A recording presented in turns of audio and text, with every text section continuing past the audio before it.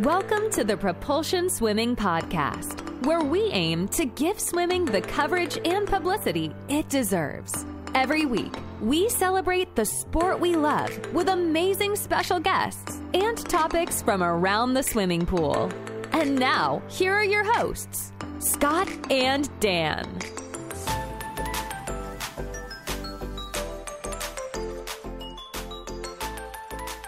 Hello everyone and welcome to this week's episode of the Propulsion Swimming Podcast. As always, I'm your host Scott, and back with me this week is my good friend Dan.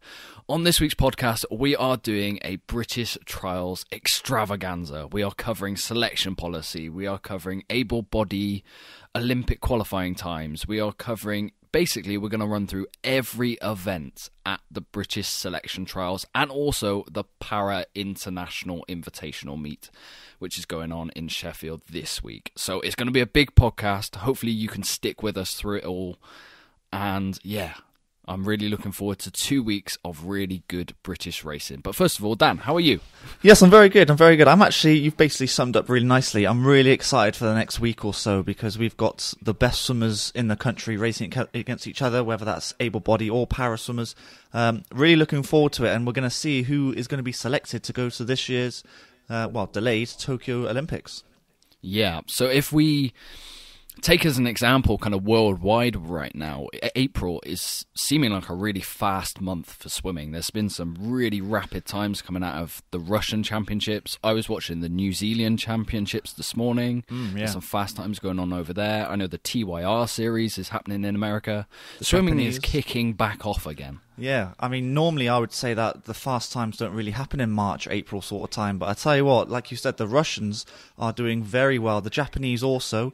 Yes. I mean, there's a lot of trials going on right now. So hopefully the British guys can do just as well, if not better. That would be nice to see, wouldn't it? That would be. We've got some really big races to look forward to. There's some massive swimmers obviously attending this meet. It is the best of British. Yep. So let's kick things off. We'll start with the selection policy, because unlike previous years, it's not as straightforward as people would hopefully kind of expect, really. It used to be in previous years, top two at trials were considered to go. Yes, yeah. And that was basically it. If you hit the qualifying time for the Olympics and you finished top two at trials, you went. You were guaranteed, yeah. That's right. Yeah, exactly. This year's a little bit different. I would guess it's because of coronavirus that things have had to be shifted about a little bit, unfortunately. There are 4 swimmers who are already selected to go. And that's because they medalled at the World Championships in 2019. So you've got Adam Peaty, there's James Wilby, Luke Greenbank, and Duncan Scott, who all qualified previously because of their individual performances at those 2019 championships, like I said. Now, that's right.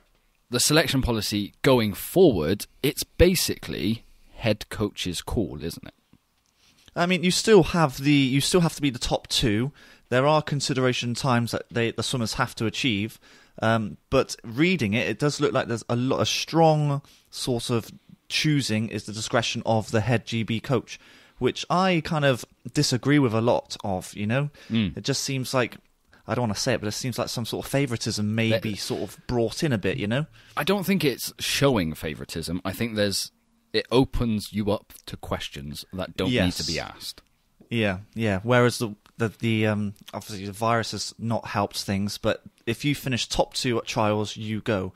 And I always remember a story, I think it was an Australian backstroker, where she broke the world record in the semi-final at Australian trials, but then in a final came 3rd and ended up not going to Olympics. That's how cutthroat it was. I kind of agree that's how it should be, because, you know, trials should be about the pressure, because that's the pressure you're going to feel at Olympics, you know, so I agree with that one, but the discretion is a little bit iffy for me. I'm not too happy about it, but I think it's just a fail-safe in case there's a swimmer who has been adversely affected by coronavirus, but Team GB know they can do the job. So say, plucking out a name out of thin air, say Freya Anderson, the 200 freestyle, she has a shocker. Say, for example, but everyone knows she's our best bet in that event. She has a shocker at trials. Say she gets DQ'd. Who knows? I think it's a fail-safe to make sure that British Swimming have put all this money into keeping her training through the coronavirus in a bubble environment.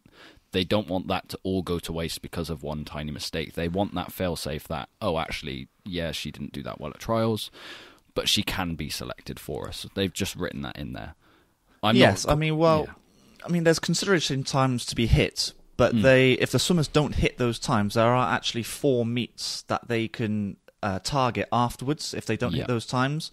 So there's European champs, obviously, in middle of May sort of time in Budapest. There's the Glasgow International meet at the end of May, and then there's 2 Mare Nostrum meets at the start of June, which are in Cannes, which I think is in France, and in Barcelona as well. So they do have opportunities to sort of make do, if that makes sense. So this selection meet isn't the be-all and end-all.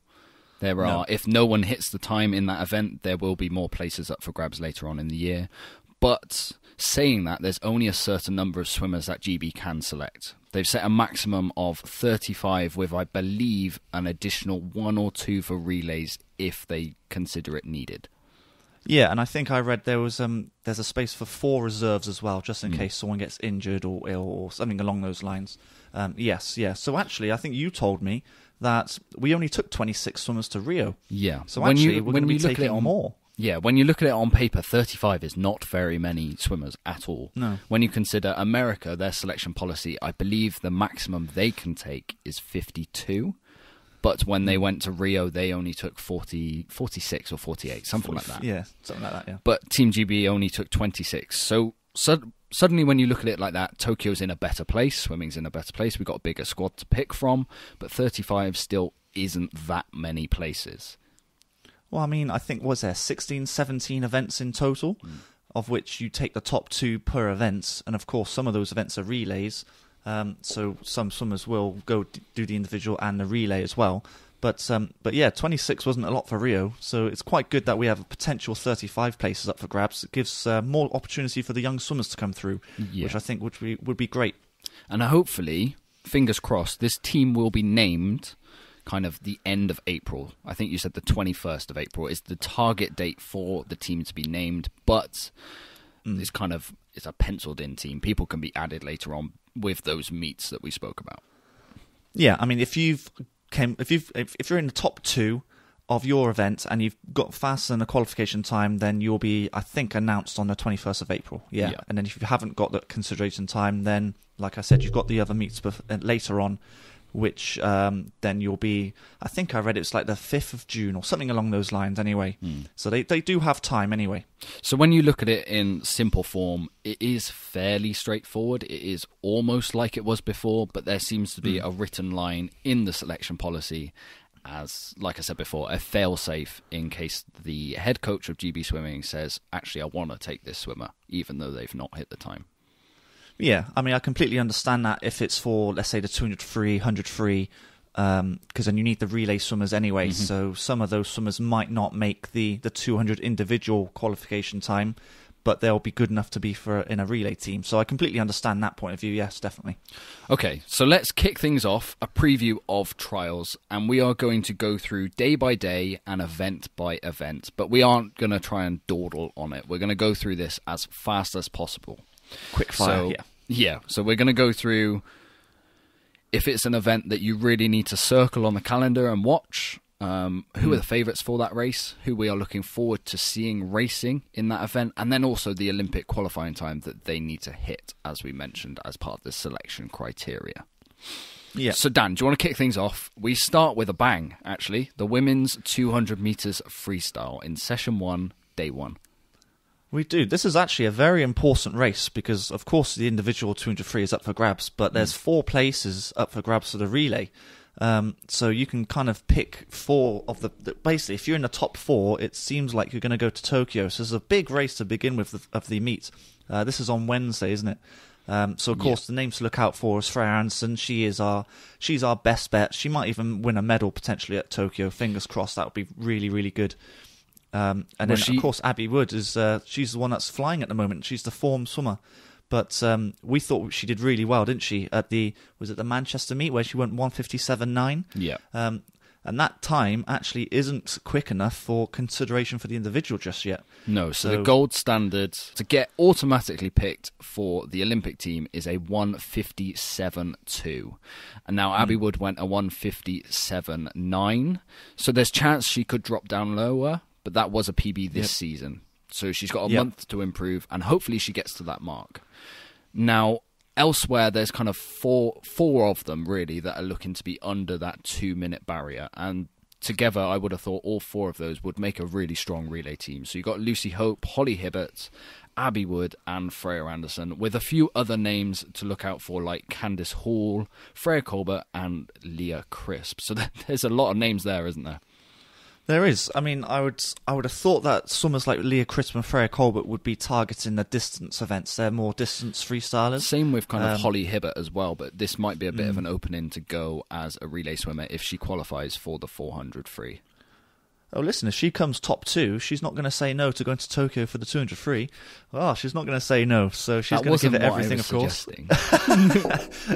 She's going to give it her best shot, even though you're right that her best shot would be in the 800. But she's going to give it everything to get on the plane to Tokyo. Why wouldn't not? Yeah, so the name obviously to look out for is Freya Anderson. It'd be really exciting to see just how fast she goes, because in the ISL last year she was in some really good form. And then you're looking at Abby Wood potentially looking to target that Olympic qualifying time, and hopefully Freya drags her along to it. That would be nice, yeah. I mean, there's going to be... Both my eyes are going to be on Abby Wood to see if she can go that 1:57.2. It's a big ask. She's already PB'd by a second and a half, is it? Already. Yeah, it was a big so PB. it is a big ask, but it'd be fantastic if we can get 2 definite names on the plane for the 200 free. And if you've got 2 individuals racing in the event itself, that all together makes your relay team a hell of a lot stronger.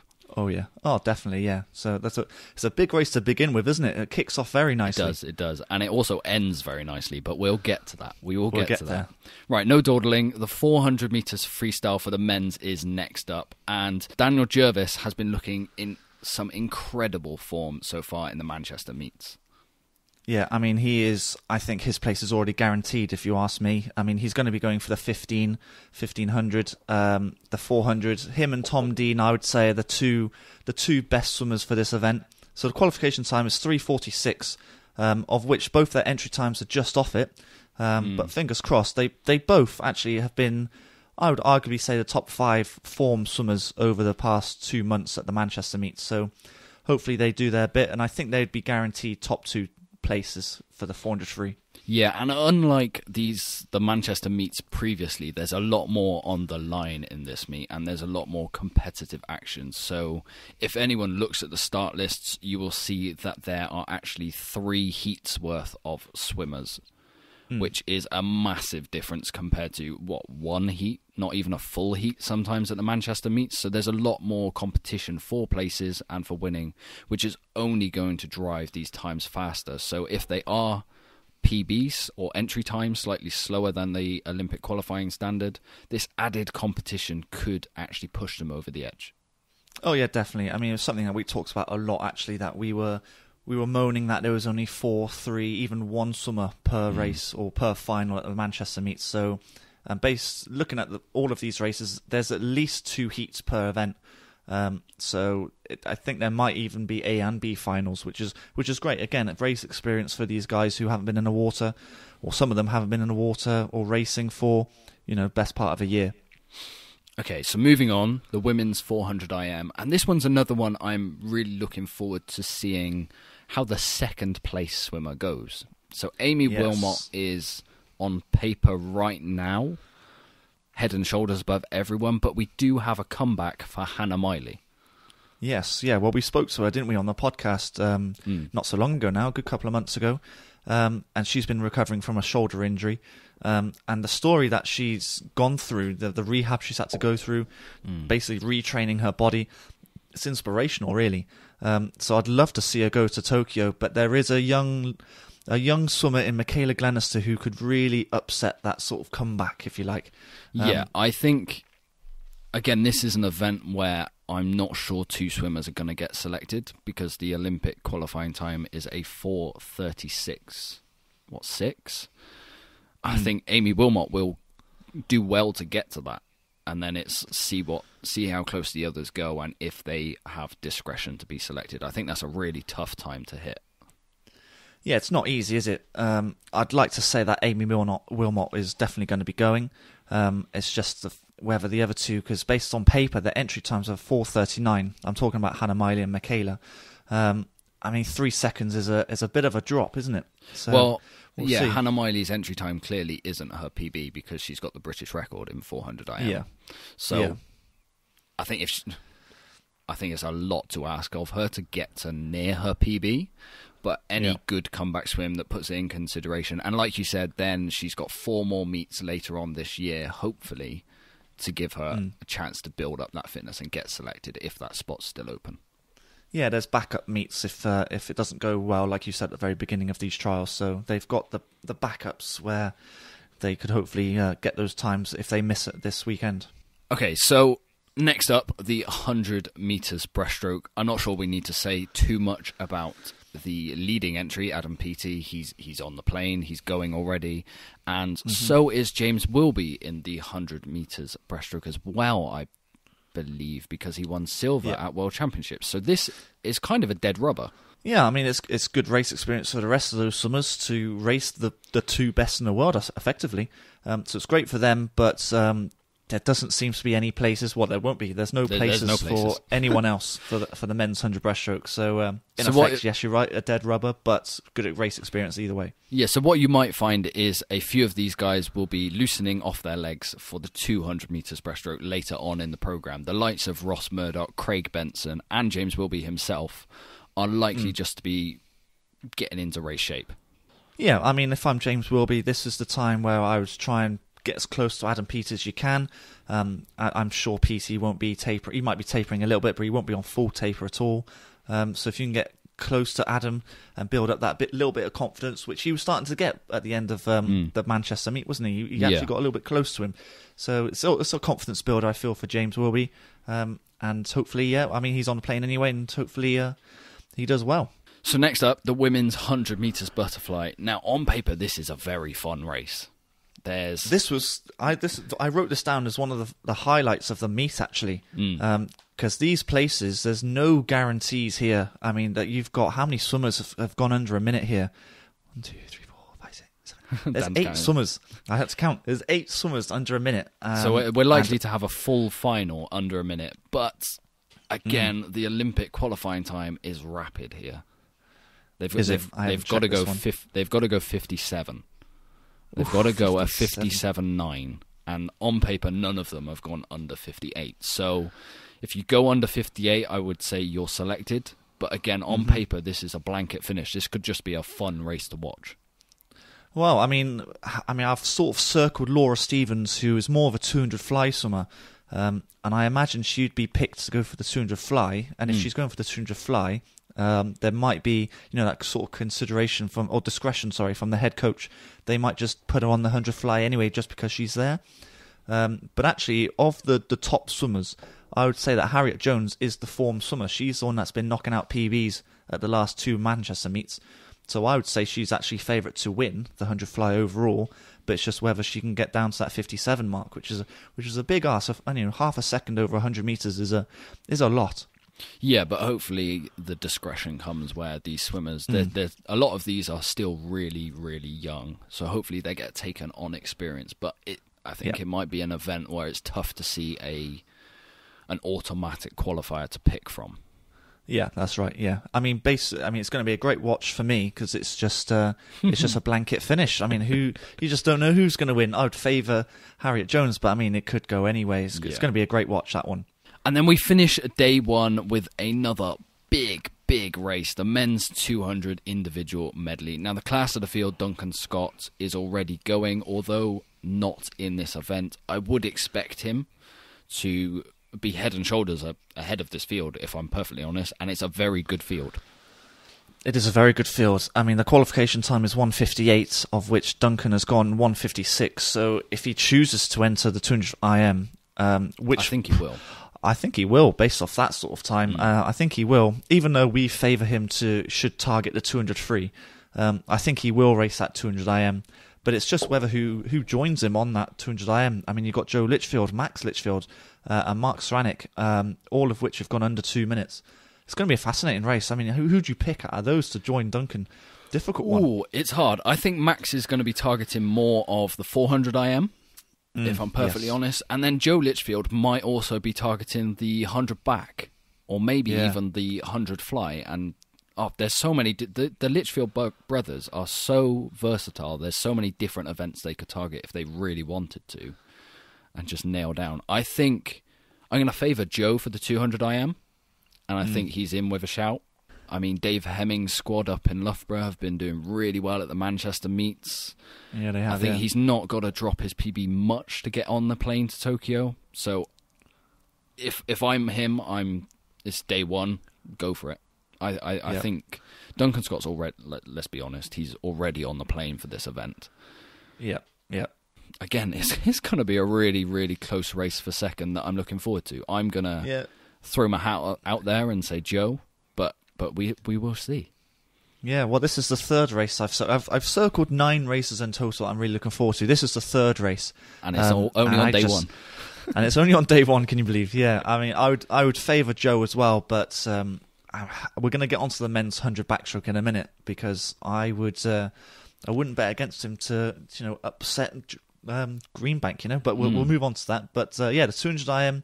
All up for grabs. Whoever can get 158 is on the plane by the look of things. So really looking forward to it. So that's day one done. We have 2 or 3 really, really close races to look forward to. We have some superstars in the pool with Duncan Scott, Adam Peaty, Freya Anderson. I mean, Alice Thomas. We didn't even mention her.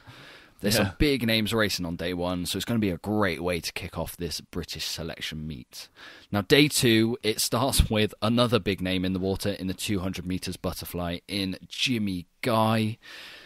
Now, I had stupidly written Jimmy Guy off at the start of the Manchester meets, and especially in the 200 fly because he doesn't really train for this event.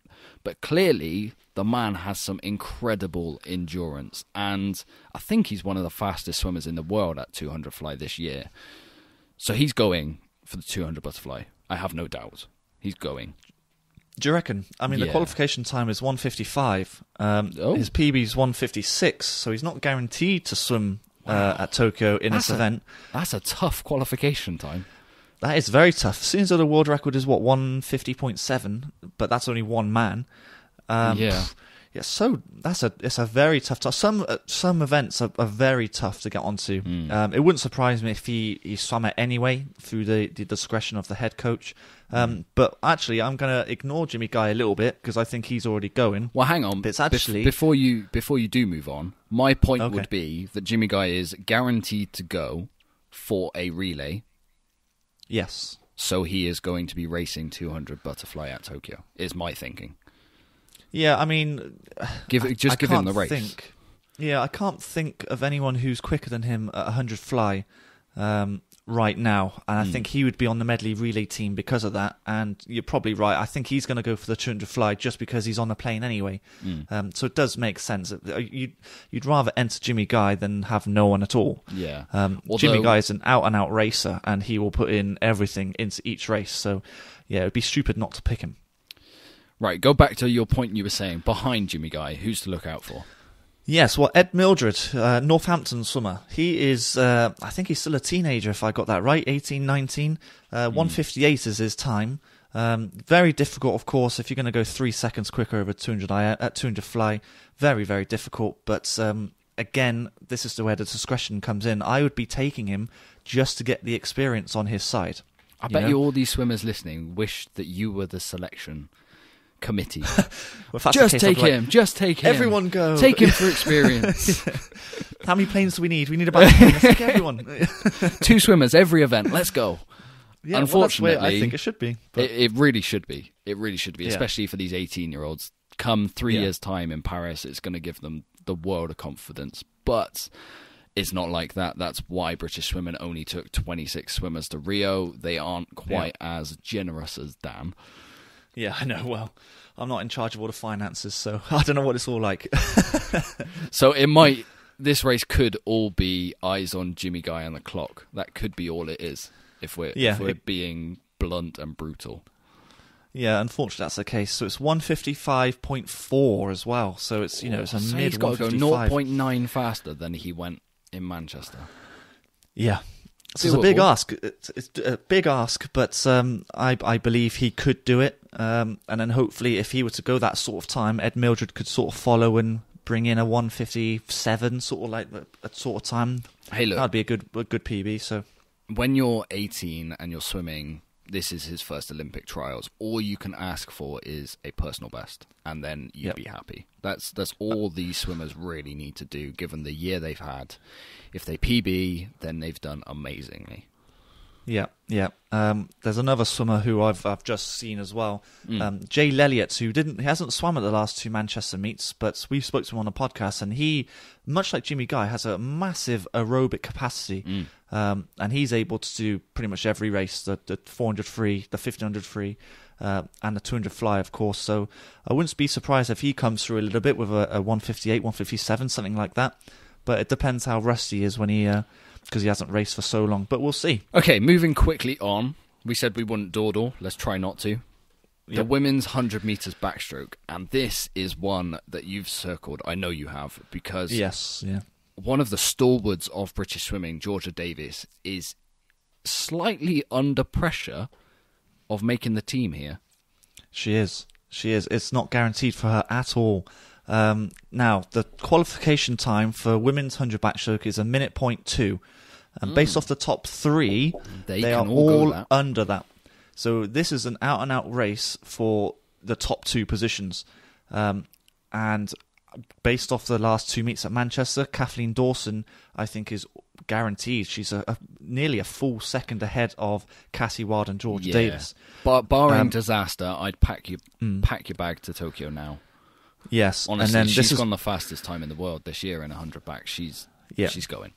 Yeah, and this is where I've circled this race, because this is a great head-to-head between Georgia Davis and Cassie Wild.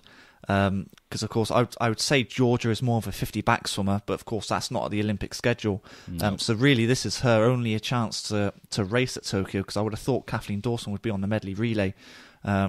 So this is her only shot. Same with Cassie Wild, really. So it's a fantastic race. I'm really looking forward to it.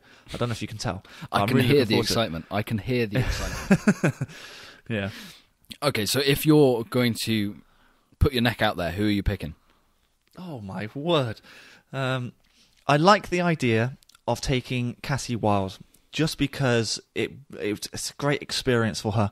But at the same time, I wouldn't. Yeah, I wouldn't deprive Georgia if she's gonna. If Georgia comes second, then you got to take a hat off to her. I mean, I think she's 10 years older than Cassie, but if she's still the second best in the country, you got to go on the plane. But I like the idea of Cassie Wild making the team.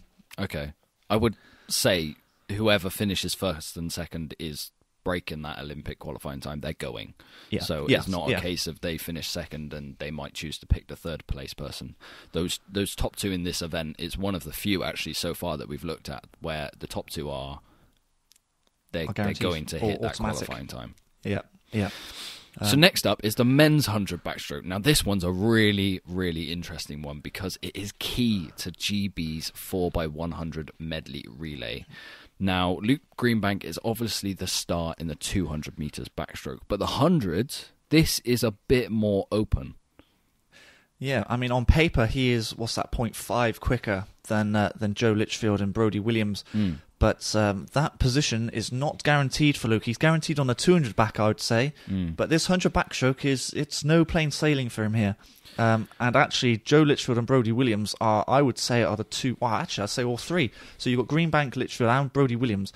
They were the form swimmers, the 4 male swimmers at the 2 Manchester meets. Another fantastic race. We're going to have 2 back-to-back 100 backstrokes where there's a lot on the line here. Yeah, there is. This is a huge event. I mean, there's 6 guys that have gone sub 55. So, look, if I've done it to you, I'll put my neck out. I'll say, I think Joe gets this one, but I'm really excited to see what Brodie Williams does in the 200 metres backstroke. That's the event I'm really excited for him. Yeah, well, this one's not as exciting, I suppose, in terms of qualifying for Tokyo, because the qualification time is 53.8. Okay.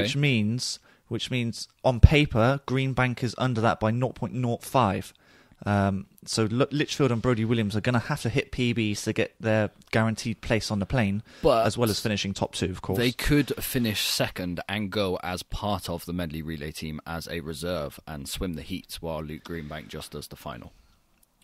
Correct, yeah. That could be an option for them, given the fact that Luke Greenbank is definitely racing the 200 back.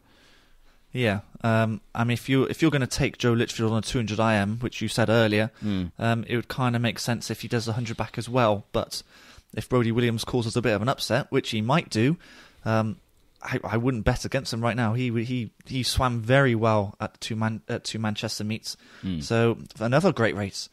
Really looking forward to that one too. And there's another fast one coming up afterwards. There is good racing galore at this meet.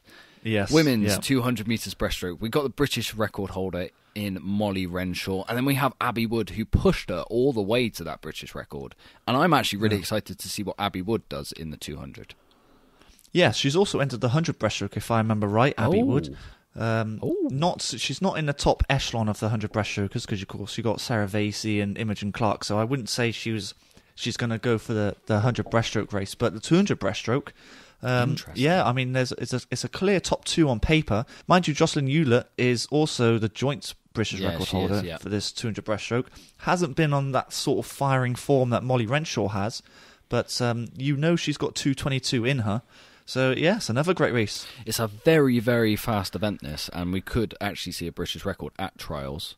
If I look at the qualifying time, they've got to go sub 2:23.3, and both those girls did that at the start of February, I want to say it was. It was that long ago. I think it was, yes, yeah. So they're both perfectly capable of doing that, and I'd honestly expect them both to do it. It's just about how fast Molly Renshaw goes and if Abby Wood can stick on her shoulder. Yeah, basically. I mean, if they just got to swim exactly the same way as what they did a couple of months ago, 2:22 when you're on the plane. And I firmly believe that those two would do it. It's just whether Jocelyn or Kayla van der Merwe is going to cause any sort of upset, So, but I would sort of stick with the top 2, Abby Wood and Molly Renshaw, to pull away on this event. So we then have both 800 freestyles, which are settled by fastest heat, which means there isn't going to be a final, whoever swims fastest in the morning, although they might throw these heats into the final session. We don't quite know right now. Yeah, it doesn't quite say, does it? But yeah. Now, standing out again is Daniel Jervis. He's got a really fast time. But on the women's side, there's a few notable absentees. Holly Hibbert isn't doing the 800 freestyle. Holly Hibbert's not racing it, which surprises me, seeing as though I would say she is the strongest 800 freestyler in the country right now. But then, on the flip side of that, it does open the door for the young swimmers in Leah Crisp and Michaela Glenister to take up that role. It does. Again, this is for the women's side, the qualifying time is tough. I think if we're being realistic, none of these girls are going to hit that time at this meet. I think that they're going to have to improve their PBs by 20 seconds, which is hard. That's a hard ask, and that qualifying time is fast. I think that's Katie Ledecky's fault because of the ridiculous world record that she's done. I can only imagine what the 100 breaststroke qualification time will be after Tokyo when Adam Peaty no doubt hits another world record, I would say. Well, on the men's side, the 100 breaststroke, you've got to go a 59.2, which is not slow. It's not. You're right. Yeah. Well, there you go. That's because of the world record. You see. And Katie Ledecky has made this Olympic qualifying time for the 800 really hard to get. Difficult. I mean, what did you say? 20 seconds they've got to hit, or near enough 20 seconds. So they've got to go in 8:22, which is fast. 18 seconds. It's a big ask, isn't it? Yeah. Well, we'll just have to see how well they do. Even on the guys' side, you're talking Daniel Jervis. He's racing against the clock here. He's 10 seconds faster than everyone else, but he's got to go sub 7:50 to get on the plane, which is a PB. It's around his personal best. He's got to swim fast with no one to race against. Yeah, I mean, I'd like to think that he would be picked anyway, whether he hits that qualification time or not. This is your generosity again. I know. Maybe I should be more strict. I don't know, but I would take him anyway. Why not? But based off the qualification time, he's gone a 7:49.0, and what was the time you said? 7:50. So he's actually inside the time anyway. Well, he's got to go 7:49.9. Okay, so he's still underneath it then. Yeah. Yeah. I think he's going to go. It's just I don't know if anyone's going to be joining him, unfortunately, because that time is quite tough, isn't it? Yeah, it's fast. It's fast. So that's the end of day 2. There's some really close competitions in the backstroke to pay attention to. The women's 200 metres breaststroke, again, there's going to be some really, really fast times there. And then otherwise, it looks like it's a race against the clock for some of the top GB swimmers on that day. It's going to be a tough day to hit the Olympic times, I think. Yeah, apart from the 100 backstrokes, male and female, the other races are extremely tough to qualify for Tokyo. This is the reality, isn't it? Because it's going to be tough. Yeah. The reality is that even if you finish top 2, you're not guaranteed a pick given the times that you've got to hit, which I disagree with. Let's be honest. If you finish top 2 in the country, just go. I'll be generous like Dan, but it doesn't quite work that way. Otherwise, the Olympics would... the sessions would just be humongous, especially for the heats, wouldn't they, if every country took 2 swimmers? Yeah, I mean, it does make sense to have these qualification times, otherwise the Olympics would have to go on for months. So, it does make sense, but I like the idea of taking 2 swimmers, 2 best swimmers from each country. But yeah, that's the way it is, and we'll have to deal with it, I suppose. Okay, so day 3, let's start rattling through these. Like I said before, it starts with the 400 metres IM, which is going to be targeted by Max Litchfield. He is the only swimmer in this field who can go underneath the qualifying time on PBs. I think he's a good 6 seconds clear of everyone else, and I would expect him to obviously win this race and get that Olympic qualifying spot. The qualifying time is 4:13, so he's a good 3 seconds underneath it, really. So I wouldn't be surprised if he goes. It's basically it's a one-man race, really, just to see he's going to qualify in my head. It's just whether anyone else in like Charlie Hutchison, Brodie Williams, Mark Stranick can get anywhere near that time of 4:13. Big ask when it's a 3-second PB they've got to hit, but I think all eyes will be on Max Litchfield for that race. And the second race of the day is... Actually, this one's really, really exciting. I have this circled myself. The women's 200 metres butterfly. The qualifying time is sub 2:08, and there's 3 girls who can do that. So you've got Alice Thomas, who is the experienced head in the fields, and then you have Laura Stevens and Emily Large, who... They had a really good head-to-head at the last Manchester meet, didn't they? They did, yeah. They were the head and shoulders, the top 2, actually. Even though Alice Thomas did race, but because she hasn't raced, there's a lot of rustiness and cobwebs to get rid of. So she wasn't quite up to par. But now, with another month of training and that meet under her belt, she could become a bit of a force again. We got to remember that she was Commonwealth champion, wasn't she? Can't remember what year it was now. 2018, was it? So she's got that pedigree. She's got that international experience. So. Who knows? It's a 3-way tussle, isn't it? It is. And only it's 2 places up for grabs. Yeah, it's 3 into 2 because I would have thought the top 2 here break that Olympic qualifying time. Emily Large right now is like 0.04 off it. So if you finish in the top 2, I think you're on the plane. So it's a good 3-way battle. Yeah, and those 2 girls, especially Emily Large, she did a very nice 200 fly at the second meet in Manchester. So I wouldn't bet against her right now. But I think for me, Laura Stevens goes. I think she wins the race. It just see who joins her. Yeah. Okay, third race of the day, one of the most exciting out of the whole competition, the men's 100 metres freestyle. Now it's going to be really key for the relay team. There's so many swimmers here that could go. Honestly, you look at the top 8, and I can't pick anyone other than Duncan Scott and then pull a name out of a hat. I mean, God, I'm going to be like you. I'm going to be picking names out of hats. I have no idea who's... I think Duncan Scott's going. He's really he's the top guy for this 100 free. It's just who joins him. The qualification time is 48.3. And believe it or not, only Duncan Scott is under that time. Okay. But of course, there's 4 places up for the relay. So, and this is where I'm going to sort of repeat what you say, taking the youngsters. Jacob Whittle, even though he's all the way, he's 6th fastest.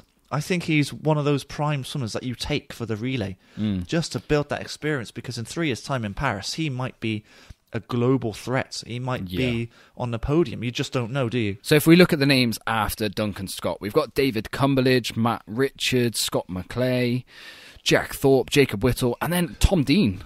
I mean, Tom Dean could very well go, even though he's 7th fastest going into this event. He's looked in really good form in the 100 freestyle.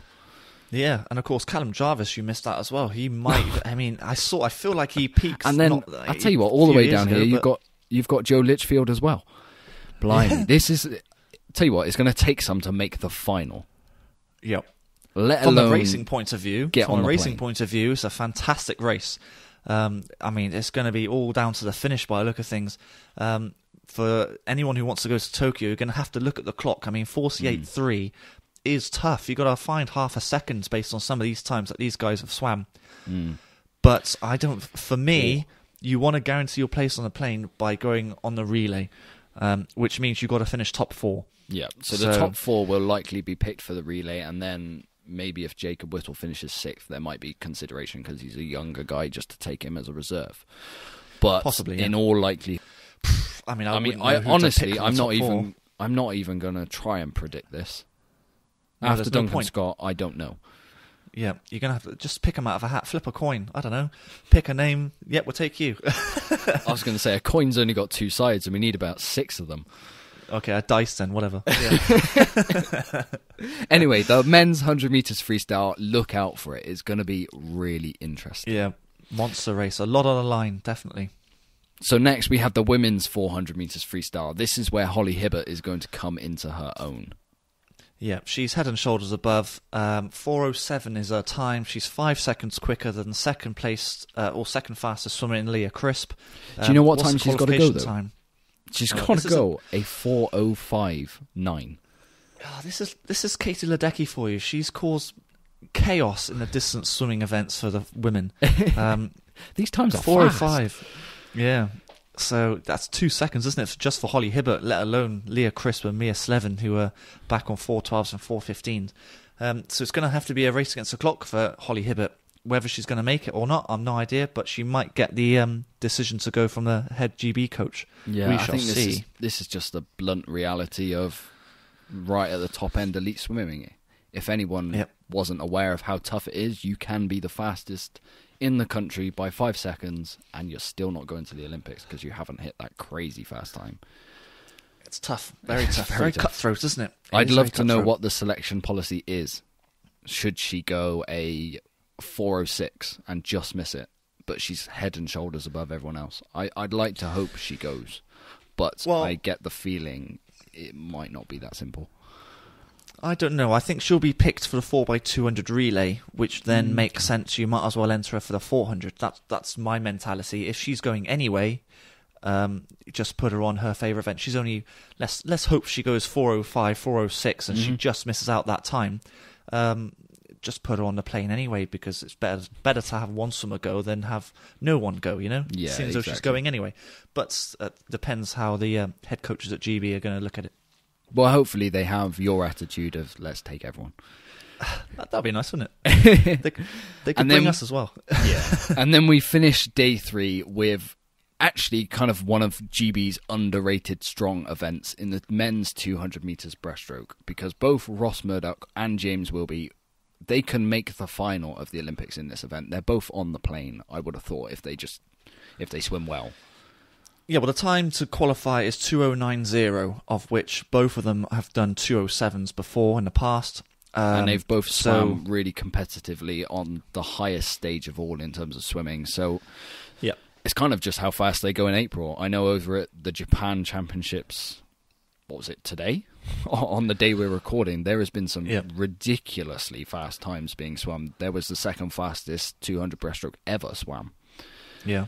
So breaststroke is moving on. There are some very fast times coming out. It's whether these two boys can keep up.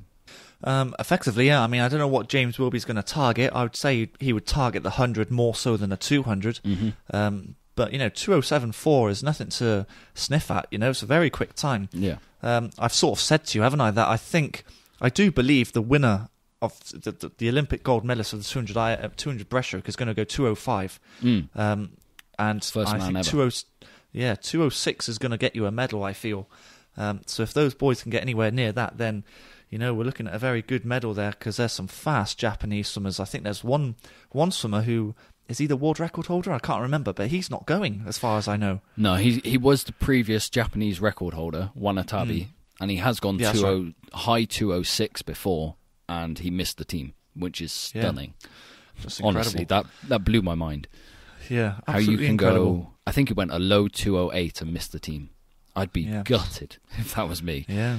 That's the end of day 3. I hope you're all still with us. We got 2 more days of able body to go before we get into the Paris racing, which is going to be happening in Sheffield the week before. So we kick off day 4 with the women's 100 metres freestyle. And again, this is a very close race because Freya Anderson is the name everyone's talking about, but she's not the fastest qualifier for this. Anna Hopkin is. Yes, well, the good thing is that they're both under the consideration time, which is 53.8. So comfortably as well. They're quite comfortably under it. If they can go a low 53, they're both going to go. And I haven't circled this one because I kind of think that these two are going to go anyway. It's just who gets the pride of winning at trials, basically, who is the number 100 freestyler in the country. But I think they're both going to go either way. Okay, well, let's move on very quickly. That's very simple. Yes, Next up, the men's 50 metres freestyle. Now, there were a few surprising names missing from this event. Now, I thought Matt Richards might have gone for it, but when you told me the selection time is a 21.7, it kind of makes sense him skipping this and aiming for the 2 relay races. Yep. I mean, it's such a tough time to hit. This is the Dressel effect for you. Even though he's not the world record holder, mind you. I don't know about that. 21.7. 21.7 is... What's the 21.7 point what? 0.8. Oh, my God. 21.7. If anyone has listened to Propulsion Swimming Podcast before or followed us on social media, anything on YouTube, you will know I used to do 50 freestyle. 21.78 is... If you break that time, you've gone the fastest time in the world this year. Manadu is the only person who's gone that. That is a crazy qualification time. Yeah, I don't know what to say about it, quite frankly. What did I'm Ben Proud stunned. do? I'm stunned. I think and Ben if I'm honest, Ben Proud isn't hitting that at this meet. I think this is one of the events. I think he's going to Tokyo. I'm not saying he's not going. I think he hits this at the Mare Nostrum in June or something like that. He hits that qualification time then, and they just say, look, the sprinters need a longer taper. He's going to get faster as the taper gets longer. Yeah, and I kind of agree. That's the reason why Matt Richards didn't take it up, because that 21.7 is crazy fast. Only, like you say, one swimmer has only gone that time so far this year. Ben Proud went, I think, 21.9 when he did that split in the 100 metre when he stopped. Ridiculous sort of speeds, really. Yeah. Especially this sort of time of year. If you're American with your trials in June, then you're more likely to hit that time. But as of March, definitely. April sort of time, it's very difficult. So I think there's going to be a lot of discretion for this 53. And I would have thought Ben Proud is head and shoulders above everyone in the country, so I would have thought he goes anyway. I would have thought he goes, and he might actually be the only person to go. Possibly, yeah. But I'm still... I could go into it for another whole podcast episode. That is a stupid time to be asking people to swim in April. Honestly, that's ridiculously fast. Well, we'll see. It'd be interesting to see how quick he does go, because I've kind of half predicted that he would go 21.7. I think that sort of time that he has to hit, I think he will just about make it. That's where my mind is. I was going to say, we'll see.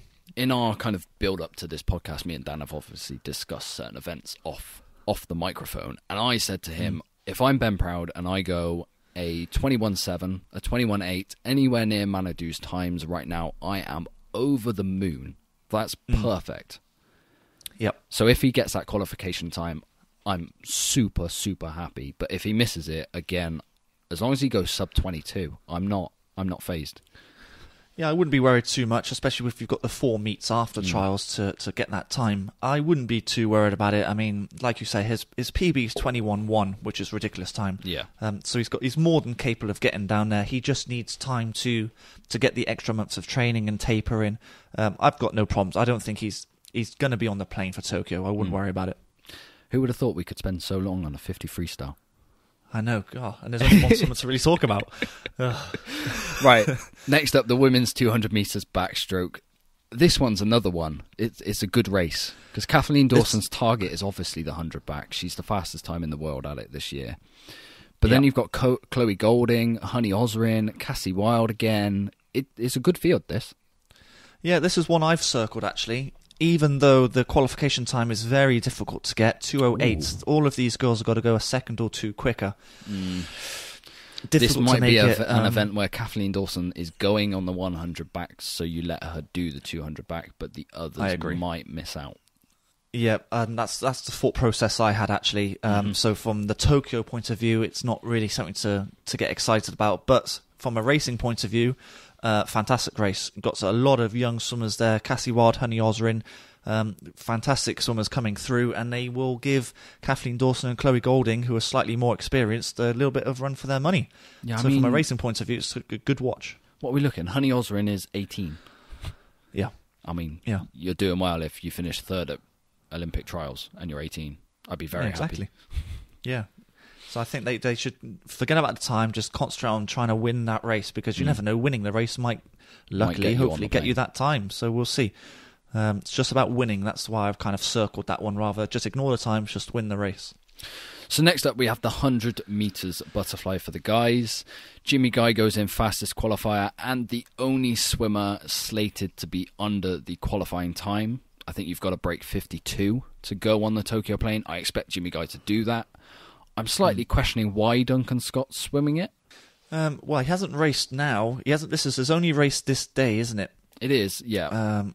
So I don't know if he's just trying to keep the body working, give yourself momentum, I suppose. Possibly. I mean, he's going to swim the final, I would have thought, so it's just a little bit of a swim out for him. But of course, what was the time? 51.9, was it? You've got to break 52. Okay, so he's not too far away. 52.2 is the time he's gone. It's not a million miles away. No, he isn't. But realistically, that you add that into the schedule come the Olympics. I doubt he even races it at the Olympics, if I'm honest. I wouldn't want him to, because then he could potentially do as many races as Dressel. That's how versatile and how strong he is at some of these races. I think this is just a swim out for him. This is just a keep busy sort of swim. I think all the eyes are going to be on Jimmy Guy. He is the top 100 fly swimmer in the country, really. But I'm going to be watching Jacob Peters and Ed Mildred as well. If they can get anywhere near to that sort of time, low 52, then I think that's a very good swim. Yeah, I think Jacob Peters, his form in the 50 butterfly in the Manchester meets, I think he's in with a really good shout of hopefully getting that Olympic qualifying time. Yeah, I mean, that would be excellent, actually.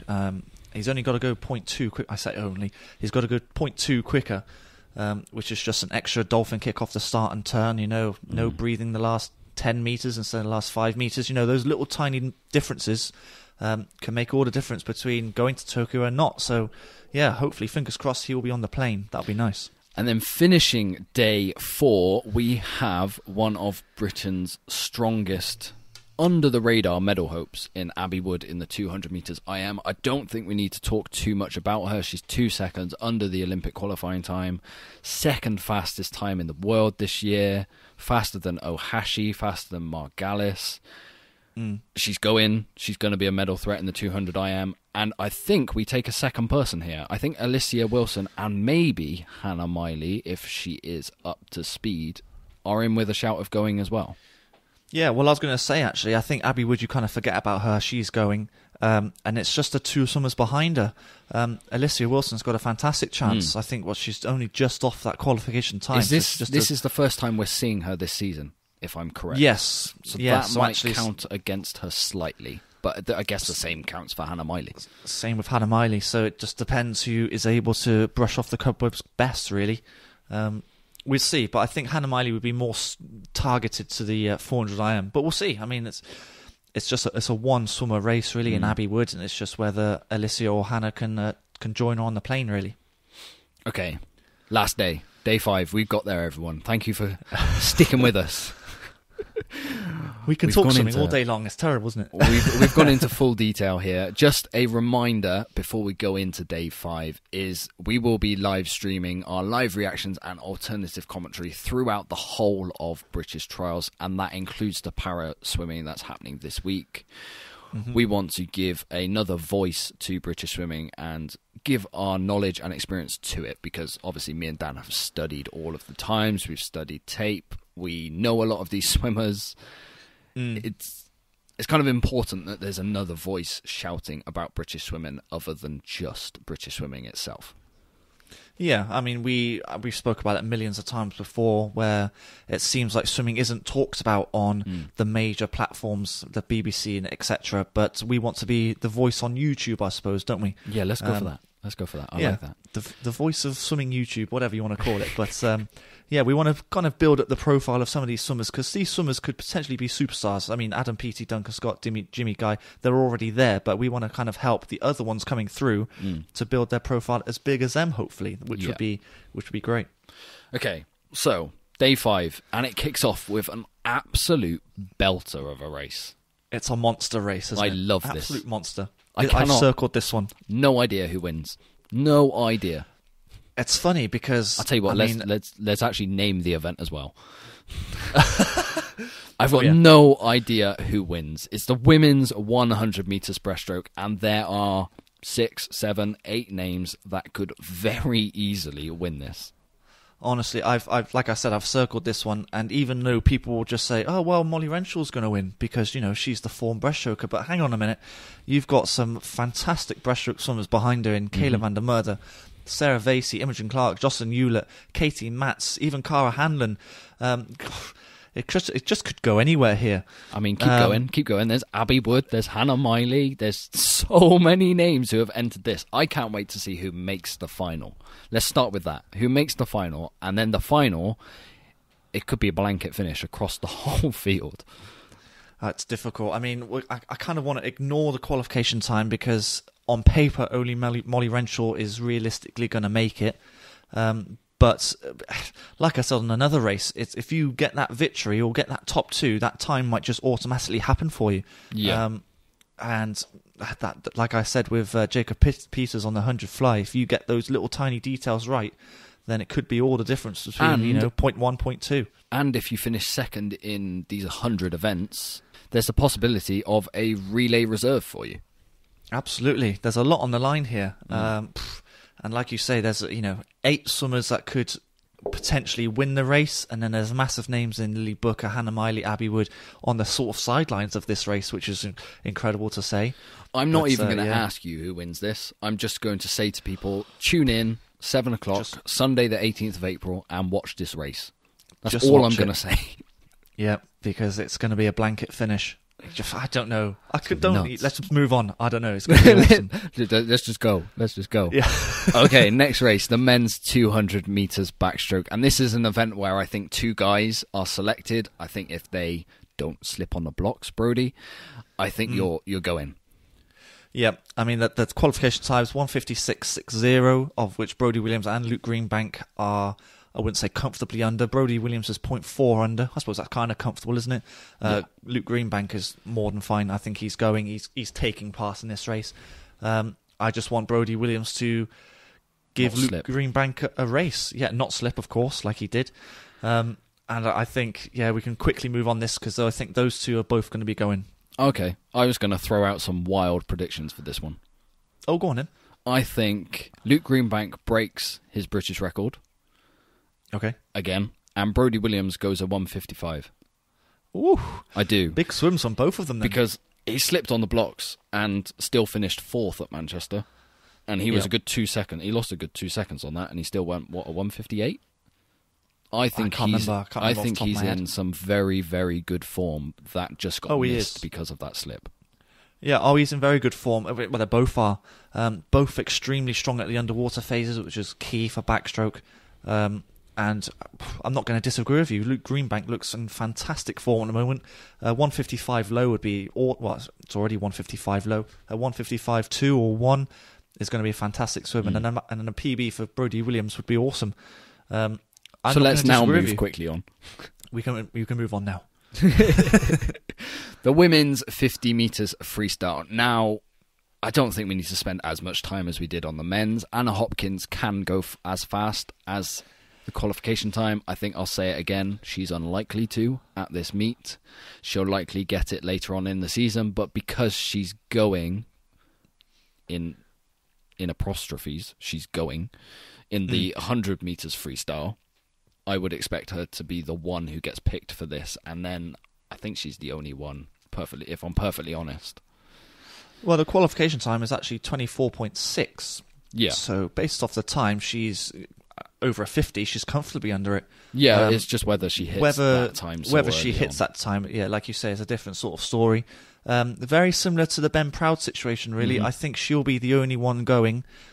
She might not hit the time in this meet, but I don't know, let's say European champs in May or Mare Nostrum in June. I think she'll be in by then, so I think she'll be on a plane, no problems. Traditionally, the Mare Nostrum is usually very, very fast for 50s, given the time of year it is. So that's when I'd expect the likes of Manadou and people like that, and Sjostrom will be coming back at that meet. I'd expect the 50 times to be exploding then, rather than now. Yeah. All of the 50s and 100s swimmers likes Mare Nostrum. Sarah Sjostrom, I think she basically did all her best races at Mare Nostrum. Yeah. Just the calendar, when it places itself on the calendar. So it's very nice. Yeah, I would expect Anna Hobson to sort that out at that sort of time. Yeah. And then we finish day 5, we finish British selection trials with the biggest race, arguably, in my memory, the biggest race in British history at British trials. Because this is impossibly hard to pick from. I'm not going to disagree with you. This is a monster race. We speak to Matt Richards' dad, Jimmy Guy's dad, on Twitter. We spoke to Tom Dean. We spoke to Matt Richards. Yeah. We spoke to Joe Litchfield. The 200 meters freestyle for the guys. This is unreal. I have never seen so many guys under a 148, and they've all gone under it this season. Yeah. Oh, God. The 4x200 relay is going to be incredibly fast for GB. I know Russia, there was some wicked times coming out of there. But GB is going to have a really strong team. And then the individual selection. Well, I mean, God. if you go under 147, you're underneath that qualification time. As of right now, 3 swimmers are underneath that qualification time. I'd expect Only more 2 to can go. swim. I agree. I think more swimmers will go under that 147. Okay, it's so difficult, I think Duncan Scott goes because he's in with a medal shout of the 200 freestyle. After that, you have James Guy, Tom Dean, Callum Jarvis, Matt Richards, Joe Litchfield, Cameron Curl, Max Litchfield. I mean, Jacob Whittle's all the way down in 8th slowest qualifier. There's names galore here, and it's really, really hard to pick who's going. I mean, I'm not going to try and... am I going to try and pull a prediction out the back? It's very difficult, you see, because Jimmy Guy, he's gone a 145.9. I think he did that time when he won the World Champs in that was 2015. Now, that's 5-6 years ago now. If he can sort of bring that form back again, then perfect. I mean, he's going. For me, I would say Jimmy Guy is guaranteed to be on the relay. I think 5 or 6 can go on the relay because Duncan Scott's going to be swimming a few events. He's not going to be doing the heat. The heat. Yeah. So if you come 5th, it's not the worst thing in the world. I still stand by that we've got a very good chance of winning this gold at Tokyo. We'll this get team. to that. We'll get to that in the preview podcast. So difficult. I mean, like you said, I think Duncan Scott's going because he is the standout 200 freestyler, not just in Britain but the world actually at the moment, because he's swimming really well. Tom Dean, oh my God, honestly, it's so difficult. It's so difficult. I think Matt Richards, for me, I would target the 100 if I'm Matt Richards, but at the same time, if you've got an opportunity to get on the relay team for this 4x2, you take it. Joe Litchfield surprised me with a 147.6. I didn't know he could go that fast. But he's in with a shout. Okay. Blimey. Little wager. Oh, you want it? Okay. Yeah. Pick the second place person after Duncan Scott. What do you want the wager to be? Oh, God. What do you want the wager to be? When pools are back open, we have to do 750s. The loser does 750s. Okay, how about we both do 750? Sorry, wait, we're going to do that set anyway. Yeah. The winner does 750s, the loser does 950s. Oh, God. Okay, Yeah. fine. Do you want to do that? Yeah. All right, so who do you... I'm going to go first. I think Tom Dean joins Duncan Scott. Can I just say I want to say Tom Dean as well? Oh, sorry. I'm just going. I'm going off form. Yeah, no, that's okay. So both our thinking is Duncan Scott and Tom Dean, but for the purpose of the wager, I will go Jimmy Guy. Okay. Although I'm not excited about swimming 950s. Well, you just don't know. Jimmy Guy is a fierce competitor. I'd hate to bet against him. I'm just going off form. I think Tom Dean is a swimmer who's more in form than Jimmy Guy. That's literally the only thinking I've got. I mean, that was my logic. A little bit more, my logic was he's only racing the 400 free before this. Yep, he's going to be true. fresher. But, okay, well, that's a fun way to end the trials. Yeah. Oh, God, I'm going to be more nervous than the people racing. Okay, so that is nervous parents, isn't there? Yeah, that is our preview of the British selection trials. In a nutshell, we've tried to go through each event as fast as possible, given you the selection times people have to hit and who's likely to get selected or win the event in the case that they don't hit the selection time. Mm-hmm. Like I said before, we are going to be live streaming during the finals on YouTube. We'll link it everywhere in our social medias. But for this podcast, this extravaganza, we are not done. No, we're not. We're not. In a kind of weird way, we're only halfway, I suppose. We're not going to go into as much detail, I don't think, on this para side. But we've got to talk to para. We've got to talk para, of course. We do. There is a big para meet happening in Sheffield from the 8th of April till the 11th of April. I believe this is kind of their selection trials, but not written in stone so much. It's not called selection meet. No, I think it's very similar to the British able body trials, where this would be the first chance to qualify, I think. Yeah. There are other meets as well afterwards if swimmers the slots aren't picked, you know? Yep, so what we'll do for the preview of this meet, because we're live streaming during this as well, which is going to be happening the evening this podcast goes live. Yeah. What we'll do is we'll pick out some names, some events for people to pay attention to. Now, we've spoken to a few parents of the para swimmers. We've been clued up on para swimming because when you look on paper, there's some really weird event programming. For example, there is, I believe it's 100 breaststroke, and then it's followed by a 200 breaststroke, which from an able body point of view, you would think, why on earth are those events stacked next to each other? Because usually you would swim 100 breaststroke and 200 breaststroke. That's in your arsenal. Yes. But what happens on a para side is not every event that you would think is available to every category or classification. That's right. So the people who are swimming the 100 meters breaststroke, that's because that's an Olympic event for their classification, and they don't have the 200 meters breaststroke as an Olympic event for their classification. It gets a little bit messy, but what I suggest is you follow along with us on the live streams, and we'll explain it as it goes along. Yes, correct. We do have a special guest joining us as well who will help us explain it as well. Hopefully, of course. Yeah, we need to double check that, don't we? Mm-hmm. But yes, it's not as it's more complicated on the para side because of the different classifications and stuff. But yes, like Scott says, we'll talk about it more on the live streams, which when this podcast goes out would be later on, believe it or not. Yeah. So what I'll do is I'll pick out my names to pay attention to, the ones that are really standing out to me as I'm excited to see what they do.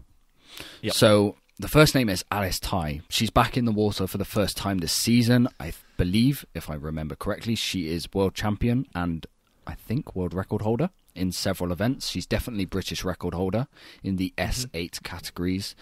Now, it's going to be really exciting to see what she does, given that she's back in the water for the first time this season. And if you actually look at the start list, she is the fastest name on paper in a lot of these events. Yeah. I actually haven't seen Alice race too much, to be honest with you, but I know that she is extremely quick in her classification. So really looking forward to her swim, actually. Another one who I haven't seen race for ages, actually, it seems, is Ollie Hind. He's back. He's back. Of course, he's a world record holder in, he was in S7 once upon a time, wasn't he? He's now been changed to the S8 category. He's been reclassified, so a little bit harder for him, I suppose. New world records to get. But it'd be great to see him swim, see how he's getting on, and how he does in the new classification. Yeah, and then other names that stand out from the Manchester meets who have been PBing and swimming really well. Ellie Chalice, Scott Quinn, Rhys Dunn. Jordan Catchpole, he's been doing well in the 50s and the 100s. You said Rhys Davis, didn't you? Maisie Summers-Newton. There's a handful of swimmers, Eddie Simmons. Yeah, Zara Maluli. We could list loads here. There's tons. I'm going to go through the whole lot. There's loads. Basically, what I would say is this meet, there's a lot more international swimmers than me and Dan expected. Yes, there is. And if, on the British point of view, all the swimmers that are swimming are top quality swimmers. They are very high standard. When you look at the world of paraswimming, GB paraswimming is actually miles ahead of GB swimming. GB able-body swimming, yes, it is. In terms of performance. It's miles ahead. Yeah, I mean, we've got multiple Paralympic champions taking part. Ellie Summons, Ollie Hind, the ones top of the shop, I suppose. Stephen Clegg. Yeah, I mean, you could list loads. British records all over the place, and international medals all over the place as well. Abby Kane is another name I keep forgetting as well. Swimmers all over the place, and I'm going to have a good look. I'm going to have loaded up the British records for each event, because I do think we've got a great chance of breaking some of those records. We do. We saw quite a few of them over the course of the two Manchester meets. Yeah, a lot of I think more of them are going to go. A lot of S14 times tumbled, really. Okay, so if I was to pick out a few events for people to really, really focus in on, I would go with the men's 100 metres breaststroke, where Scott Quinn is racing as SB14. He's well ahead of the field, and when it came to Manchester, he was even racing in the able-body finals. He's that good. I would definitely pay attention to him. And then we also have a massive selection of British swimmers after him. I would pay attention to the men's 100 metres freestyle, because, again, that one is going to be likely an all-British final, and there's some really fast swimmers in there. The men's 100 metres backstroke for Jordan Catchpole and Rhys Dunn. That's going to be a really fun head-to-head, because they both have traded the British record over the past few months, if I remember correctly. Yes, I believe Rhys Davis is the world record holder for that 100 backstroke, actually. And then the women's 400 metres freestyle, because if you look at the names in that one, it is just stacked full of stars. You've got Zara Maluli, Tony Shaw, Katie Crowhurst, Eleanor Simmons, Maisie Summers-Newton, Grace Harvey. There is so many big names of British swimming in that race that everyone needs to see, basically. There's a few British record holders in that 400 free as well, so potentially we could see 2 or 3 of those British records go just in that one race. That's my circled event for the para swimming, is the women's 400 free. That's a real standout race. Okay, so we've previewed a lot of swimming. And it's fair to say next week there won't be a podcast, because me and Dan are going to be very busy live streaming, giving everyone our live reactions, speaking to swimmers who are racing. We're doing the works. This is a very busy 2 weeks for us, but we can't wait. Yeah. Oh, I'm so excited about it. I just like the idea of seeing racing again. It feels like it's been such a long month since the last time we did some live streams. So really looking forward to it. There's going to be some outstanding swims. And I don't know where to begin. It's just every day there is something to look forward to. So definitely tune in. Yeah, so our YouTube channel is linked in the description of this podcast, as it is always. For the next 2 weeks, if you head over there, basically any evening you will find us live streaming, because there's going to be racing on. Mm-hmm. Yeah, I mean, it's going to be constant for us. We're going to be very busy. We're going to be very tired at the end, but it's going to be very worth it. Okay. So I think I'm going to end this podcast by saying good luck to every swimmer who is competing over the next few weeks. You should feel very privileged that you are the few who are racing at British trials over the next week. There's a lot of swimmers who would love to be there competing themselves, and just enjoy it. Enjoy racing again. And enjoy racing on such a big competitive environment, because honestly, 6 months ago, no one thought this would actually be possible. No, I mean, they've done so well over the last 2 Manchester meets, haven't they? And now they are basically doing the same sort of thing again with more swimmers, and it's just going to keep on growing as the year goes on. But this is the big time for some of these swimmers. Tokyo Olympics is just around the corner. And there's lots of places up for grabs, so very best of luck to all of those swimmers. And I can't wait for it. I really can't wait. Hopefully we see some fast times like we have seen worldwide so far this month. Yes, there's a lot of, I don't want to compare, but other countries are doing very well at the moment, so hopefully we've got to step up too, and I believe we will. Okay. Well, that rounds up this week's very long podcast from me and Dan, but very worthwhile one. I hope everyone has tuned in for the duration of it. If you haven't subscribed to us already, please do so on YouTube, Apple Podcasts, Spotify, Google Play, all the usual podcast providing platforms. I've been your host, Scott. He's been Dan, and I will catch you on our live stream. You've been listening to the Propulsion Swimming Podcast with Scott and Dan. We want to thank you for joining us and invite you to subscribe to the show, as well as checking out the Propulsion Swimming YouTube channel for weekly tutorials and videos to get your swimming fix. We will be back next week. Until then, we'll catch you on the next one.